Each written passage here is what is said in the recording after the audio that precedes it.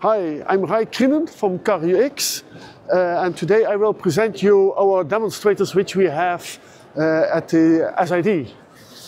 So this is a very advanced automotive displays.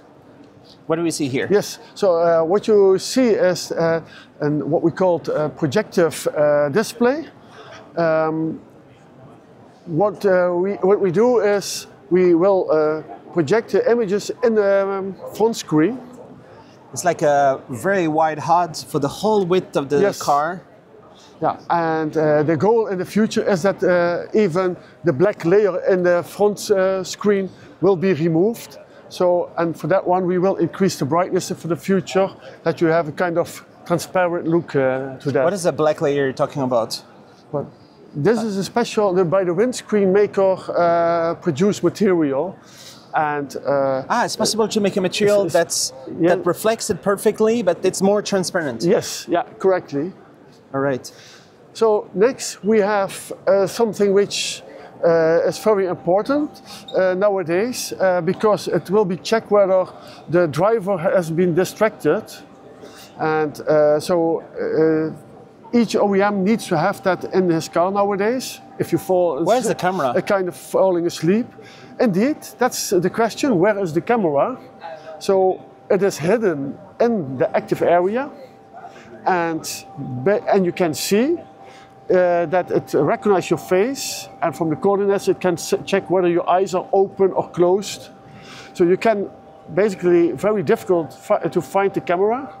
So when I look away, there's a warning? I can't tell you. The camera is in the middle here. Oh. But it's behind. It is behind the display.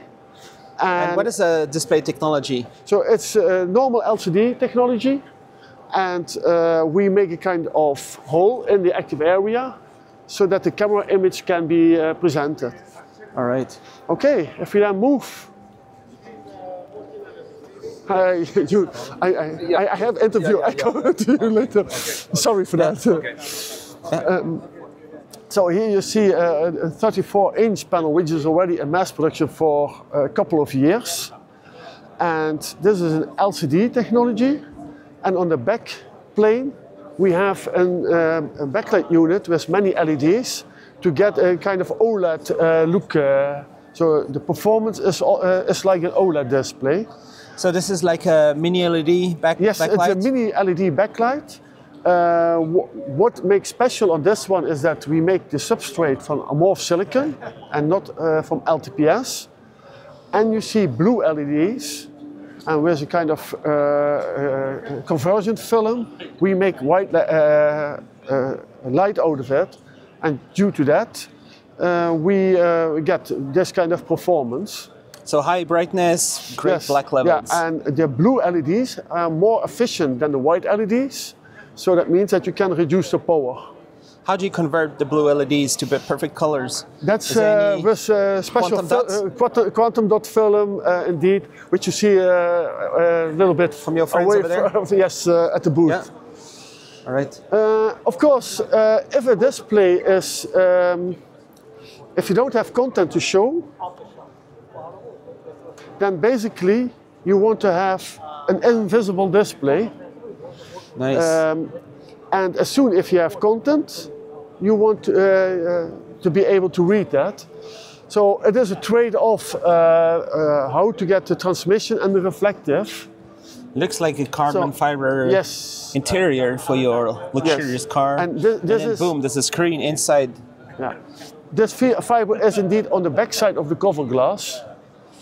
And this is the second generation where the balance between brightness and reflectivity has been improved. So it is about 80% brightness. So there's a lot of options for the texture of the design. Basically, a customer can select what kind of textures we're using. Okay. And let's have a look what's happening here. So as I just mentioned, basically, if there's no information, you don't want to see anything. And this display has a kind of leather feeling. So if you feel it is kind of leather. Nice. And what is the material? It's a polymer. Like plastic? It's a kind of plastic with holes in. Nice. And somehow it's really nice display. Yes. So like for the door opening, information on the doors and these kind of things, if the resolution is not required to be too sharp, then this is a very nice solution. And it's bright. Yes, and the feeling is very convenient. Nice. And there's so many options with materials. Yes, yeah. You somehow just put it behind something? Or like somehow... Yeah, you can. These has holes. Tiny holes. Yes. To get the light through. Okay.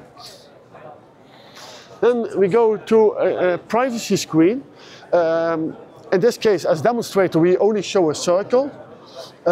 If you're under angles, then basically the driver should not be distracted. And for that reason, you need to switch basically the display to black. So this is basically kind of passenger display. And if you start a movie, the driver should not be distracted. Nice. And as demonstrator here, we put simply a circle. So because otherwise people don't see that it's really special. What's special on this part is that we can switch basically each pixel to privacy mode or to share mode. Nice. You can completely control which one. Yes. Where it is. Each pixel. Finally, we have a kind of gadget. It's called a Japanese name Kirameki. And it gives a kind of shininess to all metal parts in the display. Wow. And indeed, it's like a 3D effect. Yes, it is basically a 3D display. We make use, if you normally move your head with 3D, you see that the image is always flipping. And we make use of that one, in this case, to have a kind of shininess. Cool, all right. So a lot of things happening. Yes. And the car market, and it's called, you call it the CarUX. Yes, a CarUX is a car unique experience. And, right. and we are a daughter company of InnoLux. And so much happening with the self-driving cars, EVs. Yes. So much demand for new, shiny, beautiful stuff. Yes, correct. And yeah, you see it at the SID booth that many things are happening.